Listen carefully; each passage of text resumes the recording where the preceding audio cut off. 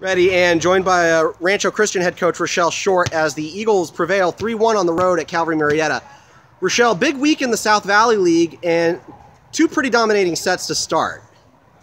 What do you look to take forward into Thursday's showdown with Santa Rosa?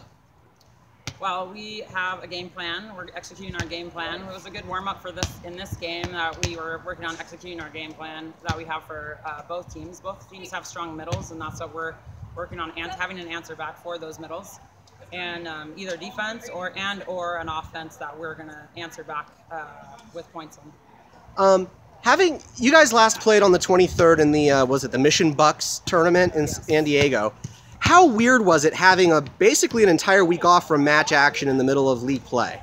Yeah, I look at it as a good rest for our team. We go pretty hard for since the beginning of August, and so it's actually a good timing that they have 3 days off. And really, I mean, the match plays, we still practice, so the match play is just a good little break for us, a good little brain rest and some physical rest as well too, because they do have a couple days off of practice even.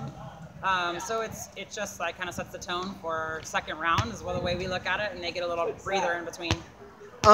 Looking at the divisional top 10 for you guys this week, you guys were put into the others section for the first time all year. How much was that, you think, fuel to their fire, if they even paid attention to the divisional rankings? They don't pay attention to that. Okay. And we don't talk about it. We actually go out there, we work on getting better every day in practice, and then we work on executing whatever that game plan is in the matches, and we take one team at a time, and we really focus on what it is that we need to do better.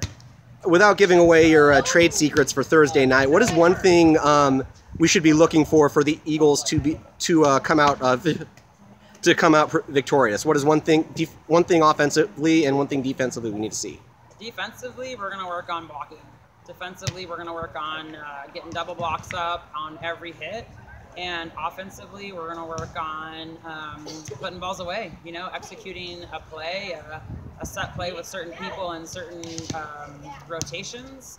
And then also having that first round, attempt. And if it's not there, then we have that backup second round attempt. So just executing and putting balls away, really, and then executing a block. The third set of this match, you guys had the lead all the way pretty much to the end.